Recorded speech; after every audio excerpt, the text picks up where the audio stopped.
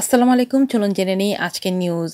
আমার মেয়ে তার স্বামীকে সন্ত্রাসীদের হাত থেকে বাঁচানোর জন্য কত কিছুই না করেছে, তারপরও পুলিশ রাজনৈতিক নেতাদের দ্বারা প্রভাবিত হয়ে আমার মেয়েকে অন্যায়ভাবে আসামি করা হয়েছে বলে মন্তব্য করেছেন আয়শা সিদ্দিকা মিন্নির বাবা মোজাম্মেল হোসেন কিশোর।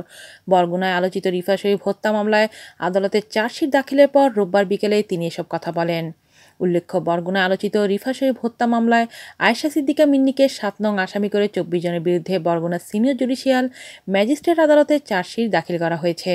রোববার বিকেল ৪:৩০টার দিকে ২ খণ্ড চার্জশিট দাখিল করেছেন মামলা তদন্তকারী কর্মকর্তা বরগুনা থানার ওসি।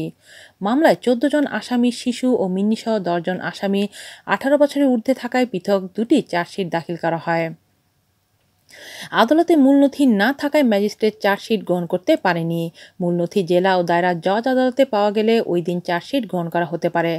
আয়শা সিদ্দিকা মিন্নির বাবা মোজাম্মেল হোসেন কিশোর বলেন, দেশবাসী দেখেছেন আমার মেয়ে তার স্বামীকে সন্ত্রাসীদের হাত থেকে বাঁচাবার জন্য কত কিছুই না করেছে, তারপরও পুলিশ নেতাদের দ্বারা প্রভাবিত হয়ে আমার মেয়েকে আসামি করেছে। তিনি বলেন, হাইকোর্টও বলেছে আমার মেয়েকে আসামি করা ঠিক হয়নি, তারপরও তদন্তকারী কর্মকর্তা মিন্নিকে আসামি করেছে। আমার মেয়েকে যখন আসামি করেছে তখন আমরা বিচার ফেস করব।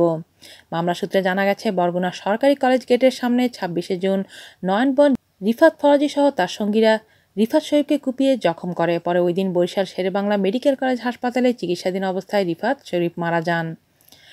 আজ এই পর্যন্তই। আল্লাহ হাফেজ।